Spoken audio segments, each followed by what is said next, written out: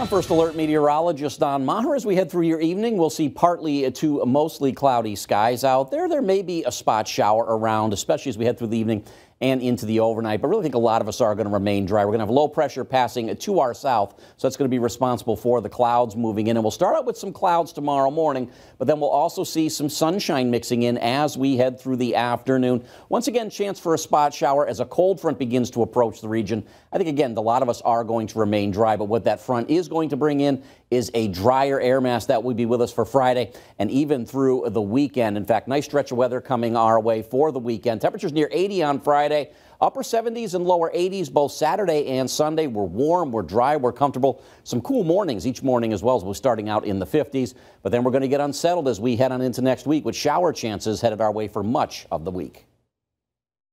Stay with Western Mass News on air, online, and on our app throughout the day for breaking news, weather, and exclusive content.